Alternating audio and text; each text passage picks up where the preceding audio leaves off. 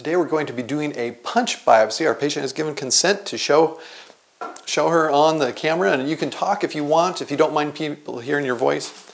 What we're going to do is look first at the area of interest, which is your toe. And the reason that we're wanting to get a biopsy of this is because it has some features of it that look concerning to me to possibly be a type of skin cancer. The type of skin cancer we're concerned about here is malignant melanoma. Malignant melanoma being the kind that is known to spread to other parts of the body and is very serious if it is. So we need to check to find out.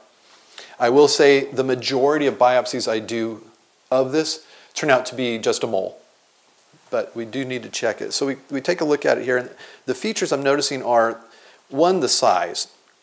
This has not been here all along, right? No, 2 years. 2 years.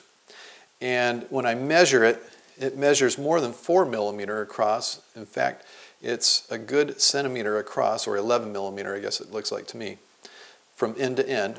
The other thing I don't like is the very dark nature of the color and the variegated color, or the variation that you see from the lighter over here to the darker in here and down here and over here at this end. And then the other thing that would come up on a thing like this is the texture of it. Now when I feel it, it's totally smooth, and that's good.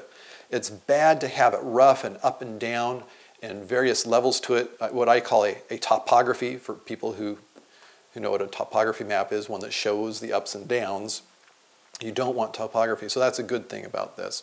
So the 2 points it has for it that make me concerned are the size, relatively fast growth if it's only been there for 2 years. It's not been with you all your life.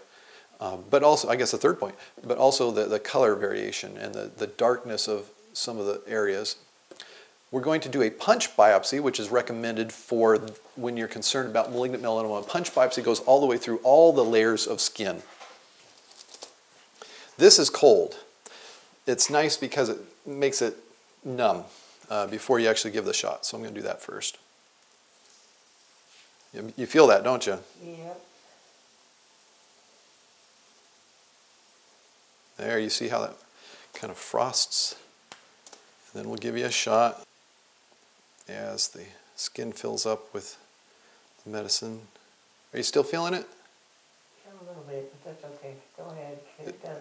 I'm going to say of the areas, this really dark area here gets my attention, but also this area where there's a little black dot with a lot of brown around it. If I was to choose one that looks the worst, I'd probably say it's this side right here. So I'm going to put the... You feeling anything? Just the pressure.